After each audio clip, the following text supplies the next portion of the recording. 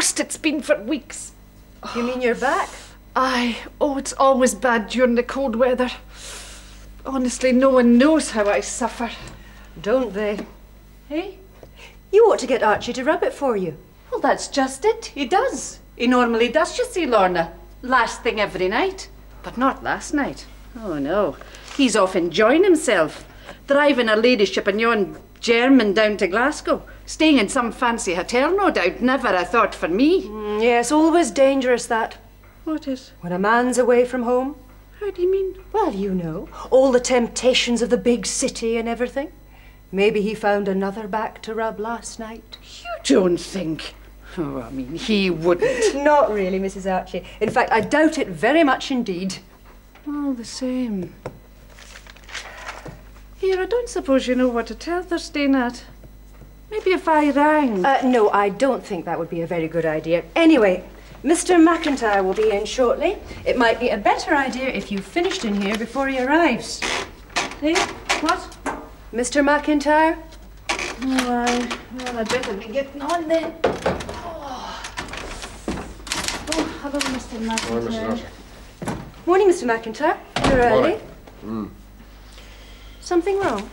Hey, just this Andy Semple business. I mean, it's not just the stolen wood and the money. Now I have to worry about his wife and his children who were left behind in the rush. They're sitting on our property, so it's my problem. Oh, look, there's really no need. I can manage perfectly well. No, nonsense, they're heavy. Too heavy for you to be humping around. Well, Jimmy away, I think you need an early morning helper. Any word, incidentally? What about? From Jimmy. Oh, he phoned last night. I told you he's helping Ken pick up some stuff. I think he's really enjoying being away from me for a day or two. Aye. Young kids are all the same. Can't wait to leave home. Oh, he'll be back. Yes. That is possible, you know, that there'll come a day when he won't want to come back. Oh, yes. Well, Jimmy is growing up, isn't he? I don't suppose he'll want to hang around here forever. No, I don't suppose he will either, but I know he'll think about it very carefully. Aye, but there are parts of you that want to hang on to him, Isabel. But one day, he'll cut loose and you won't like it, whatever you say. Listen, Dave. Oh, I'm not interrupting anything, am I? Were you wanting something, Maggie? Oh, just my sweets, Isabel. I need energy. Oh, I don't suppose you've heard. Probably not. Andy Semple at the sawmill. 25 pence, Maggie, please. He's raided the safe, taken all the money, left his wife and children and everything. Oh, aye. And just how do you know that then, Maggie? I suppose he told you before he did it. I just keep my ears to the ground, Mr. Blair. There's not much goes on here that I don't get to hear about. Oh, but that's just it, isn't it, Maggie?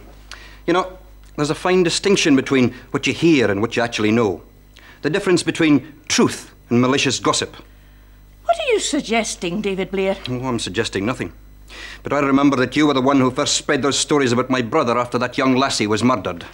Well, I wasn't so far wrong, was I? No, that's enough, the pair of you. 25 pence, please, Maggie. Morning, all. Oh, hello, Bob. Well, you'll have heard about Andy Semple then, have you, Bob? Oh, I ran off with the money from the safe, so they say. The whole village is talking about it. Well? God, you make me sick. The lot of you. A village full of gossiping old women. What was that all about? Congratulations, Maggie.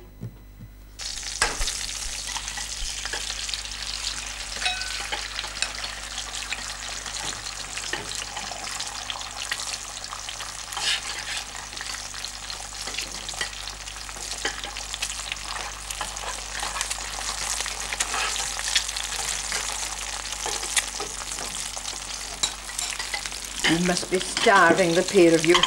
Out since 5 o'clock this morning and nothing to eat. Oh, I don't mind a late breakfast, Mrs. Laughlin.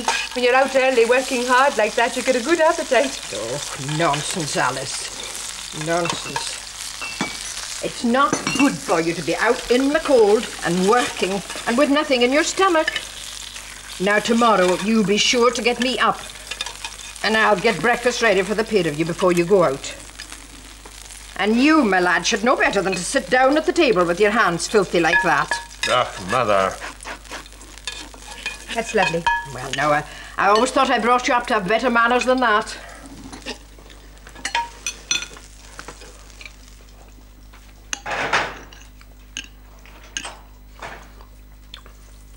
Thanks. What for? Helping like this. I'm not looking for thanks, Dougal. I enjoy it. Aye, all the same. You can stay here if you like. I mean, if you want to. I don't know, Dougal. It's, well, just because I've given up my job, it doesn't mean I expect you to keep me. Oh, well, it's up to you, of course. But if you do want to stay here, then it's all right with me. I do appreciate it, you know. Your help and everything.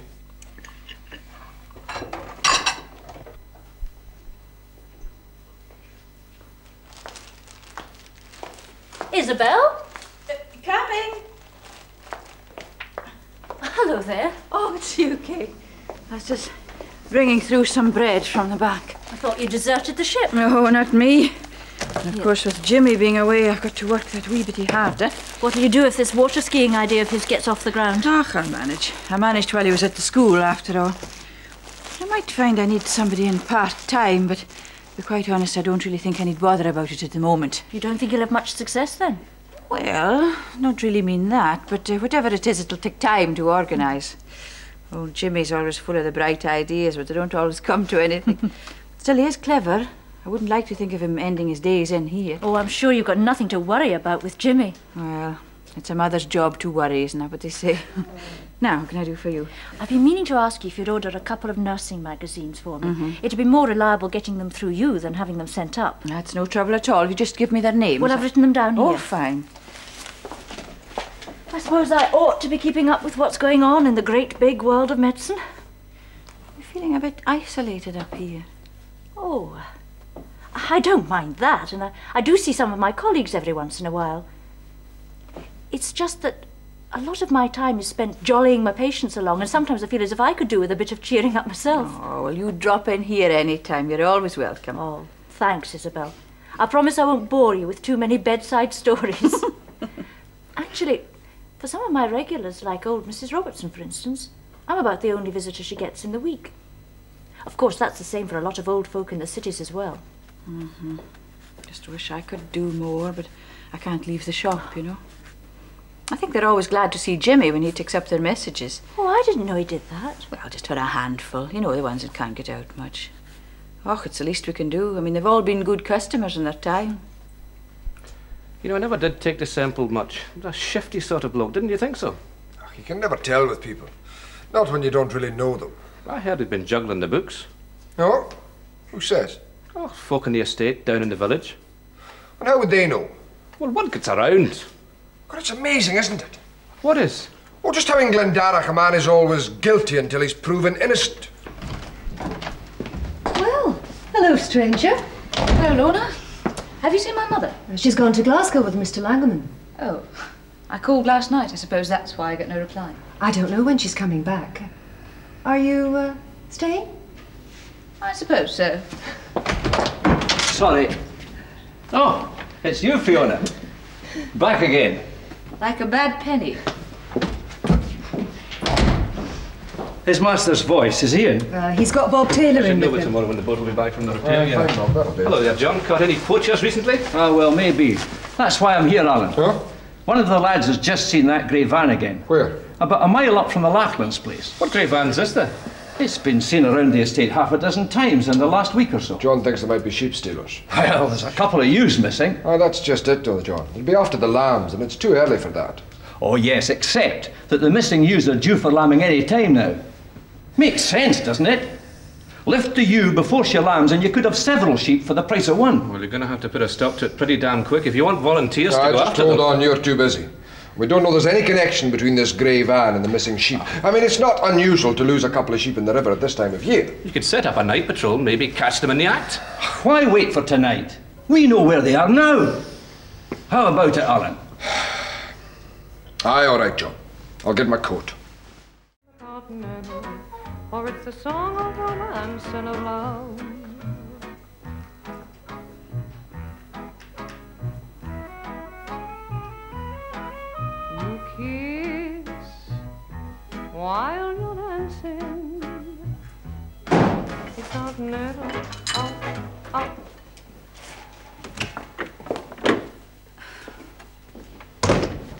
Mrs. Archie, I wasn't expecting to find anyone in here. Hello, Fiona. I wasn't expecting anyone to be coming in either. Been staying with your father, have you? Who told you that? Well, your mother said you came down to Edinburgh for a few days. Nice man, your father. Nice man. Pity about your mum and him. Yes. A solicitor, isn't he? Actually, he's an advocate, Mrs. Archie. Well, whatever. Oh, I'll bet he cuts a real fine figure in the courtroom, with his dark gown and his wig and all. So is this you back, Fiona? Doesn't it look like it? There's nowhere like home, eh? No, I don't suppose there is. But shunting backwards and forwards between Mummy and Daddy's flat isn't quite what I'd call home. Is Mr. Archie around? No, he's gone to Glasgow with your mother and Mr. Langeman. Thought you might have helped me upstairs with my case. Oh, well, I would give you a hand, Fiona, but my back's been terrible. I might just get married. Now that would please them, wouldn't it?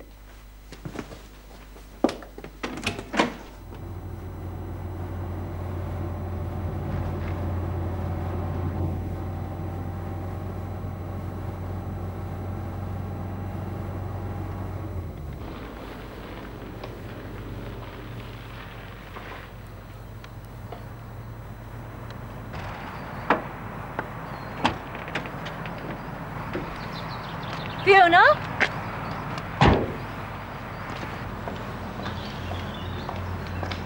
Hello, Kay. You back home again? God, if just one more person says that. Ah, sorry. Where are you off to now, then? I'm not off anywhere. I couldn't wait to get out of Glendarroch. Once I got out, couldn't wait to get back. Awkward, aren't I? A woman's privilege, Fiona. It's good to see you. It's good to see you too, Kay. It's quite funny. I just saw Lorna and Mrs. Archie. It's not good to see them. It takes time to know where your heart is. Well, I'm not quite sure yet. But until I find out where it is, I'll keep it here.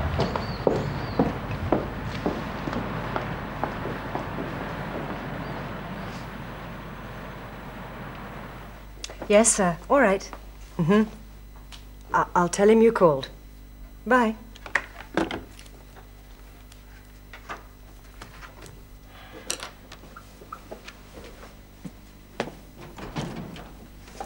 Oh, hello, Lorna. Is Alan in? Oh, I'm afraid not, Kay. He went off with John Crawford about half an hour ago, looking for sheep stealers. Sheep stealers? So you've no idea when you'll be back, then? Oh, could be any time. Okay. Well, will you tell him I dropped in, then? Sure. Is there something wrong, Kay? No, I just feel a bit down, that's all. If there's something on your mind, do you want to talk about it?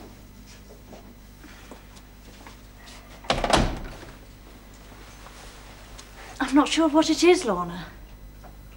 I just sometimes wonder if all this is worth it. Well, that doesn't sound like you, Kay. Oh, for heaven's sake, sit down, will you? Thanks.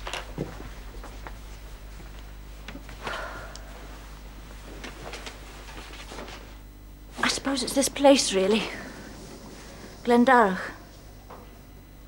When you're an outsider, it's not all that easy to fit in. Oh, I know what you mean. I've been through it all myself. Sometimes I still feel as though I've not been fully accepted. And I've been here quite a bit longer than you. That's funny. What is? I've never really thought of you as an outsider. You seem to be so at home here, as if you'd always belonged to Glendarroch. In with the bricks. Oh, not quite. Well, it wasn't that easy coming here for me. Before I got divorced, I used to work for a shipping line. And then afterwards, well, I just felt I needed a complete change. I saw this job advertised, applied for it, and here I am. It took quite a bit of getting used to, but now I love it. It just takes time. I suppose so. It's just that sometimes I wonder if coming here was maybe a mistake. Oh, don't get me wrong. It's not that I'm missing the city or anything like that. It's just that I did have more friends at the Western than I have patients here. It is hard for a newcomer to make close friends. Sometimes I feel as if I'm getting nowhere fast. With Alan? As obvious as that, eh? Oh, no, of course not. But I know what you mean. You see, I got to know him very well, very quickly when we met in Glasgow. But up here, it is different. He's a very private man, is Alan McIntyre. How about some lunch?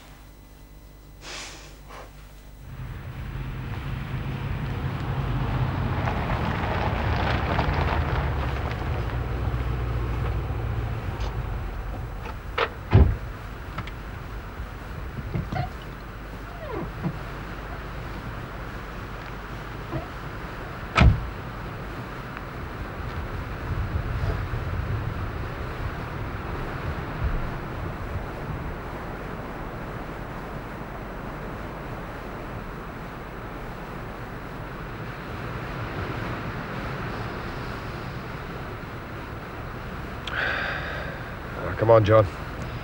I think we're wasting our time here. Hold it. Aye, it's them all right. At least it's the grey van.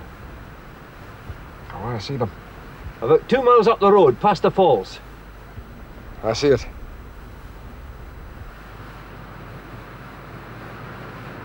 Must have been hiding behind the rocks all this time.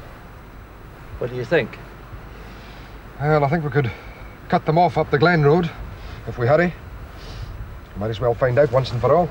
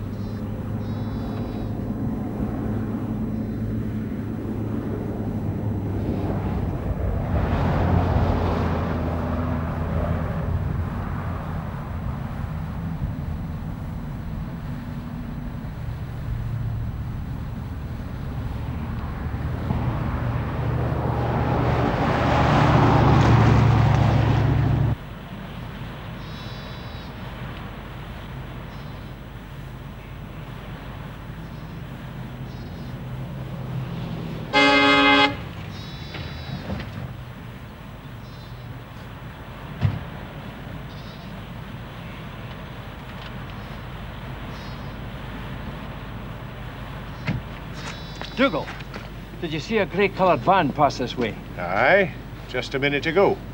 You must have passed it back there. They must have taken the back road. Oh, damn!